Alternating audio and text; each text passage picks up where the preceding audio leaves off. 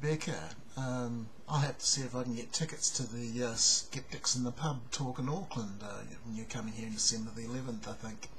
Now, I get your point about the TSA pressuring people to go into the backscatter machines with this threat of groping, which kind of sucks. But on the actual safety questions of the machines, I think you're just adding to the churn. You haven't really said anything definite on whether they're safe or not. So I did a quick bit of math and a bit of Googling. These machines give about 0.05 microsieverts of radiation. Now on a 6-hour flight you'd get about 20 microsieverts of radiation, so that's a lot less, but that's a whole body dose, and like you say, this stuff is concentrated in the skin.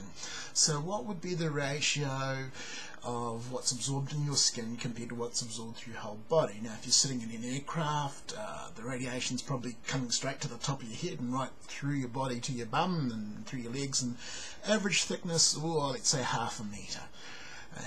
Average thickness of your skin about 1 millimetre. So given that ratio, you work out maths, you're getting about the equivalent of a 25 microsievert full body dose concentrated in your skin.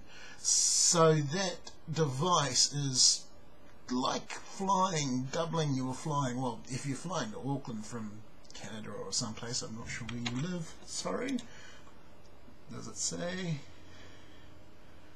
No, in UK, sorry. Well, if you're flying to UK, you're going to get a lot more radiation from the flight than you are from the backscatter machine. If it's a short flight, you're probably going to get a little bit more concentrated radiation than from the backscatter machine.